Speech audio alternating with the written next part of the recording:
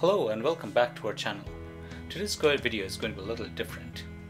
We went to Russia in 2018 for the World Cup soccer. One of the things that completely blew our mind away was the Moscow metro. It was stunningly beautiful and efficient. So we're going to give you a little glimpse of what it is and also show you a very unique feature of St. Petersburg metro. Enjoy the stunning decorations while I share some facts about the metro. Moscow metro started in the year 1935. It currently has 276 stations, which includes the Moscow monorail and the Moscow Central. If you look at the Moscow metro map, you'll see there are 17 lines for the metro, and they crisscross diametrically across the city and in concentric circles. So if you need to go any part of the city from wherever you want to go, you can take a metro and just change the lines and reach there. It's extremely efficient system, and trains run about 1.5 to 2 minutes. So if you miss one, you don't need to run, just wait for it. Another train is going to come anytime. So when we were there, we literally didn't see any commuter running after trains. Fun fact about Moscow metro.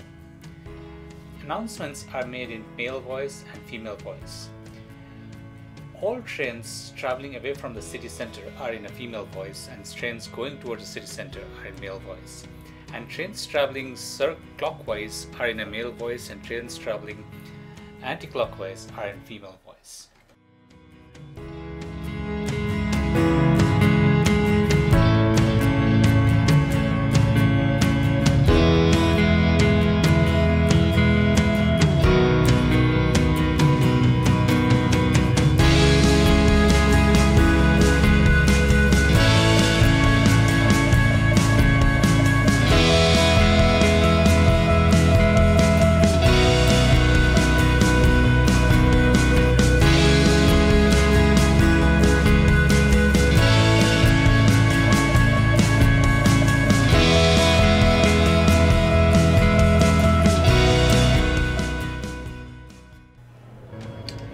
Off to St. Petersburg, and we're going to share with you the longest escalator ride that we ever had at the third deepest metro station in the world, Admiralteyskaya.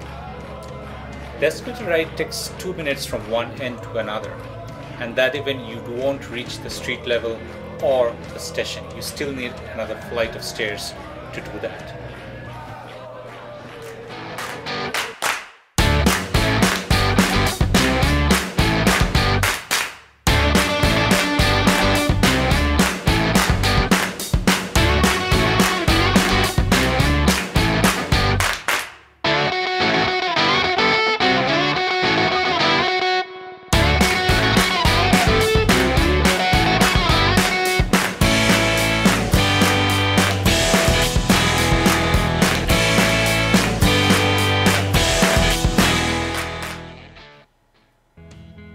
So that's it from Russia today.